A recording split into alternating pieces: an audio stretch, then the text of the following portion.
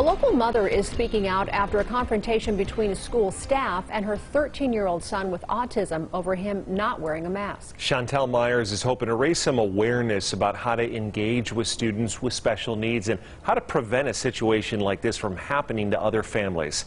Kate Houston reports. A typical teenage boy loves baseball, bacon, cars, water, swimming, and he has autism. Chantal Myers is the mother to 13-year-old Christian Myers, who has autism. Myers says the past year of distance learning has been tough. He hasn't had any social interaction, hasn't been around a lot of typical peers, which, obviously he's regressed in the last year substantially.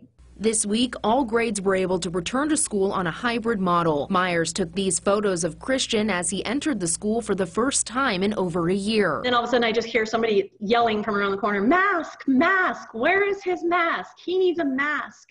And I looked at Christian because I was like, whoa, what's going on here? He wasn't wearing a mask. Christian won't wear a mask because of sensory issues. The Organization for Autism Research says mask wearing has been a challenge for people with autism throughout the pandemic and has led to other confrontations. Initially, Myers was told by the school she needed a doctor's note in order for Christian to be in class without a mask. Later, they clarified she would need to modify his individualized education program. I'm surprised that he handled it as well as he did, because not coming back into the building, or not being there for a year and then being hit with that aggressive attitude, or, it was just uncalled for and unprofessional, I think. In response, CCSD referred Channel 8 to the hybrid model guide, which says in part that a student with a disability that prevents them from wearing a mask may qualify for accommodations, but it must be documented in the student's IEP. If anybody's at home because their kiddo, has to wear a mask to school, there's options. And I just would hate for somebody to experience what we did yesterday, and